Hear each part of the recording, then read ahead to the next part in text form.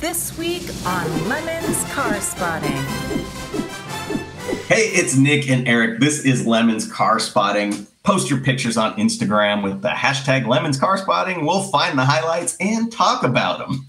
Oh. Yeah. Yes. What a starting point. Shooting break. Is this a storm or an impulse? Nobody cares.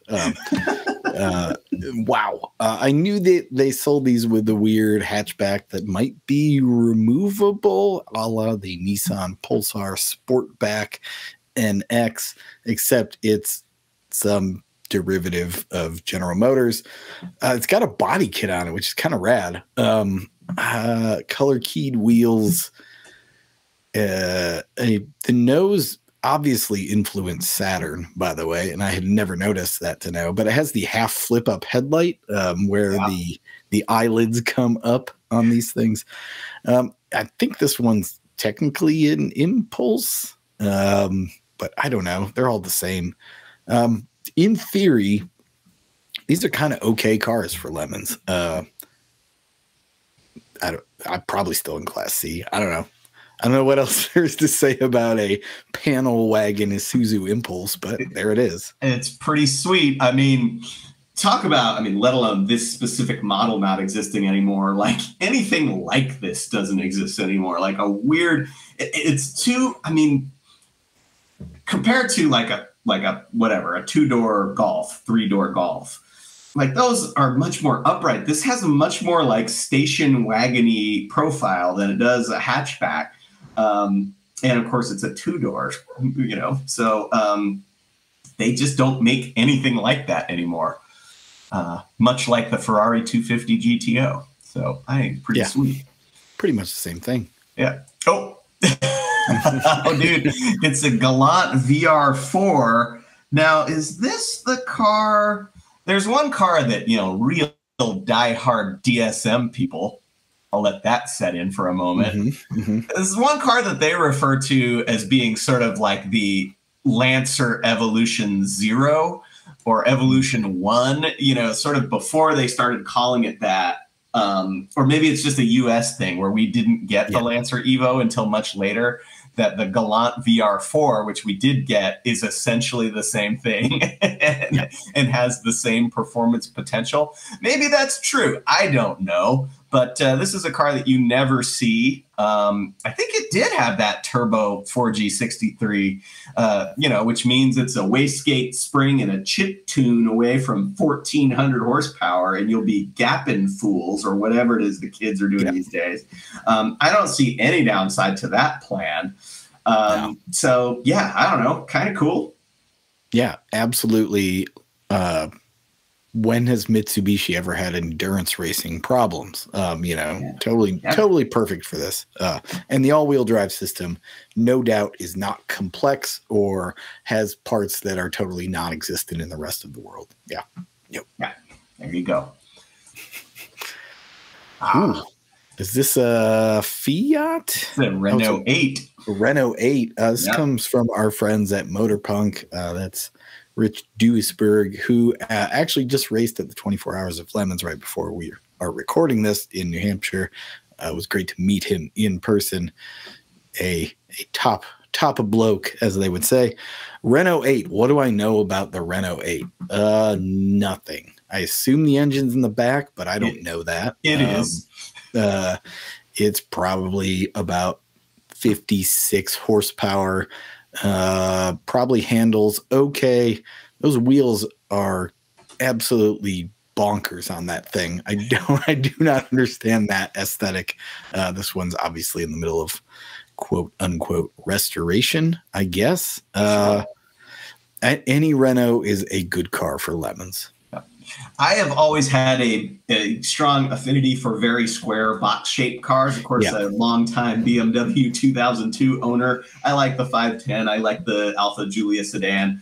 And I really like the Renault 8. I mean, it might be the squarest of them all. Yeah.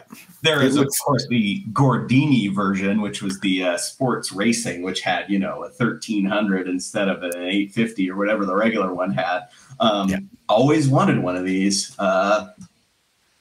Maybe I'll get one someday. Yeah, you got that going for you. I don't. It looks vaguely Fiat 131-ish to me, also. It does, although they're really little. It's like one step below size of all of those cars we just mentioned. Yeah. So yeah, pretty cool. Oh man. Oh God. I almost want to defer to you for this as a resident Escort enthusiast. You know, my initial thought with those wheels and that wing that this was going to be some kind of Civic, but no, it was somebody. I mean, this is from Brett's Boston Beaters. I would have thought for sure this was in Cincinnati. Somebody has taken the modification aesthetic of a mid-90s California resident and applied it to a Ford Escort sedan. Am I getting all of that right?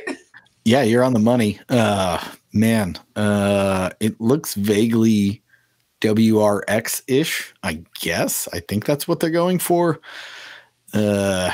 Boy, I'm kind of grossed out by it, frankly. As a Ford Escort guy, even this is a little much for me. I want to say that those wheels, whatever they are, those aftermarket wheels are the ones that they had on the Civics in the first Fast and Furious movie. Yeah, probably. They're very of that time. The best part is when you do all of this modification, you do all these things to make it look that way, and you open the door to get in, and then the seatbelt starts running on the track. I was going to say exactly that. It's like, instead of getting into a 90s, Honda, like really well-designed, thought-out interior, it's just seatbelt going by. That's like the number one thing I associate with Ford Escorts of this era is that. Yeah, 100%. Yeah. Oh man. It might be so. Here's a random piece of useless Ford Escort trivia. They put the GT motor in a very small number of sedans. It was like the GTS or LTS or something. It was the Tracer LTZ. I don't know why I know that, but there you go. So this could be. I just saw at a Cars and Coffee, of course. I just saw one of the Tracers with the twin cam in it. Yeah, I thought that was the LTS. I don't know. Yeah. Tell us about the Tracer twin cam option in the comments. That's right. I had no idea it existed. It was teal with the red stripe, of course. Of course. That would be a pretty good car. Whether or not this is that or the much less exciting 1.9 four-cylinder, I couldn't tell you. All right. Of course. Yeah. Can't not have this. A frequent flyer. Yeah. Again, I was in New Hampshire for the race recently, and I saw one of these on the side of the road for sale, and I did not stop. Because I was afraid I was going to catch something. But yeah, this is, of course, the... I thought you said you were afraid you were going to buy it. Oh, God, no. I mean, by all means, you should, because you'll win trophies at Lemons events for it. I don't need this in my life. This is the Chrysler TC by Maserati.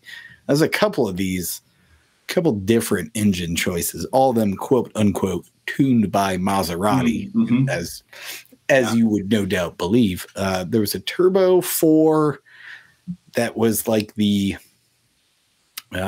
so there was Chrysler Turbo, and they have different stages, of course. Turbo 2, Turbo 3, right. This was the Turbo 2, I believe, and the Turbo 3 was the Dodge Spirit RT twin cam with a turbo and an intercooler, because why wouldn't you put that on a Dodge Spirit? But yeah, I think this is the stage 2. I'm sure someone in the comments will correct me. They also built a Mitsubishi V6 version of this, which is not what you want, I would assume. Maserati, Maserati, I don't know what you call that, but yeah, I don't know how to differentiate between them, but those are the engine options for the TC by Maserati, which it will be pointed out to you, should you ever run across one, is not a Chrysler LeBaron, nor do they have anything in common. They're totally different. Completely separate deal. If you look it up in the parts book, you got to look under Maserati. Yep. Yeah, I feel like that there was something about people tuning their Daytona IROC or whatever, Daytona RT, that the cylinder head from this is the one that you want because it's tuned by Maserati. I do appreciate the just sort of satisfying aesthetic of pulling up in your Daytona, popping the hood, and having it say Maserati. I mean, that's kind of neat. In a real dumb way. Yeah. If you're going to be saddled with a Daytona, this is the only thing you can do to feel better about it. So true. All right. Last car of the week. Oh God, we're back into this just real amazing that it still exists J car territory. Yep. This is a Cavalier drop top. God, it's really an early one too. This looks like, you know, I don't know what years these were, but early to mid 80s as opposed to late 80s, 90s. I'm trying to read the deck lid badge. Does it say 2.0 F41 on it? It does. Man, F41's got to be the handling package. That sounds a lot like it's got the handling package that does nothing aside from ride so badly that it makes the rearview mirror fall off. But 2.0, which 2.0 would that have been? I know that some of these had Opel motors, some of them had Iron Dukes. It's neither of those. It was the push rod. I think they called it the 122 was the engine or something like that. But they used this horrible push rod engine. It's the same one they put in the trucks in the 90s, the S10 base engine, the 2.2 liter. Before that, it was a 2 liter and a 1.8 before that even. I mean, it sounds like somebody threw marbles into industrial machinery is the exhaust note of these things. It's just amazing to me that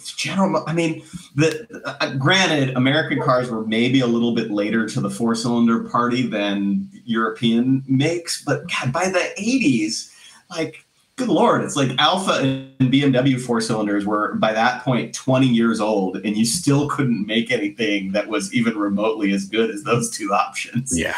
So, man. Ooh.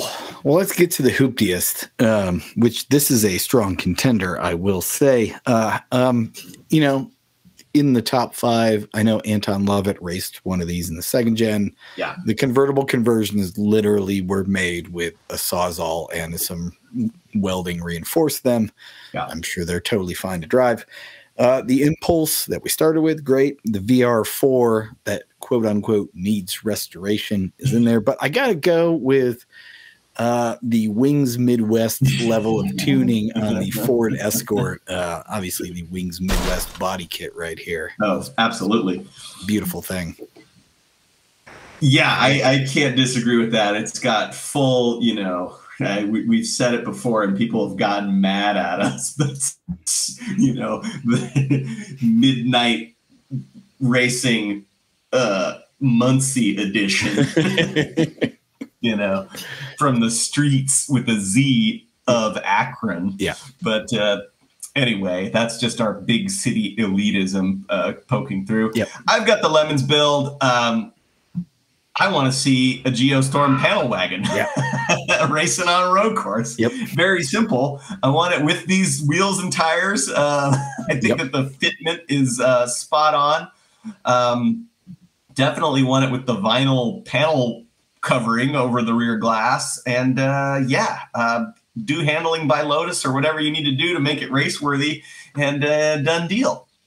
That's a blank canvas right there. That's ripe for a theme. Lots of area to coat there with paint. So you do anything with that. Yeah. Kind of looks like a shoe. So making a car into a big shoe, pretty solid choice. All right, that'll do it for this week of Lemons Car Spotting. Keep tagging your Instagram photos with hashtag Lemons Car Spotting, and we'll find them and we'll talk about them. That's totally a Judge Phil dream. It's the theme as giant object. He, of course, wanted the giant fist racing around the track, but, you know, I could see the giant shoe. Yep. Or a foot, just a foot.